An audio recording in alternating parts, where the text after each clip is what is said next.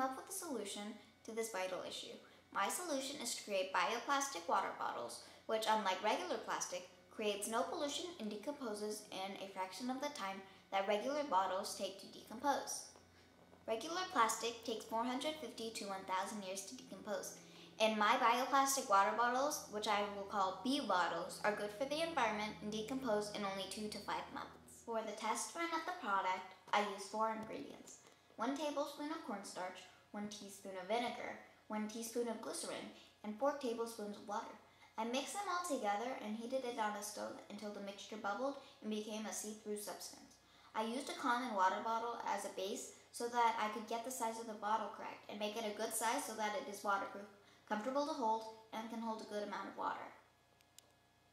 For the science part of the CSI innovations, I wrote to the question, what is the science involved in creating your project? I wrote chemistry, specifically the chemical reaction used to create bioplastics. Then, the next question is about technology.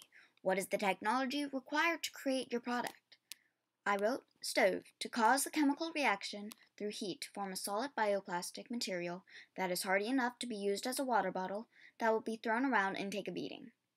For engineering, the question was, what engineering is needed to produce your product?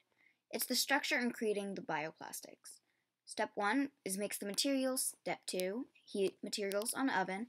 Step 3, let substance cool in pot. Step 4, pour over bottle and let it form. Number 5, let plastic harden. Structure the bottle so that it is waterproof, comfortable to hold, portable, contains water well, and durable. What math skills are necessary to create your product? Well, I wrote ratios, the ratio of chemical to chemical measurements, to know how much plastic each batch makes. Thanks for watching. I hope that you learned something new and will consider my idea as a new way to help get rid of this pollution.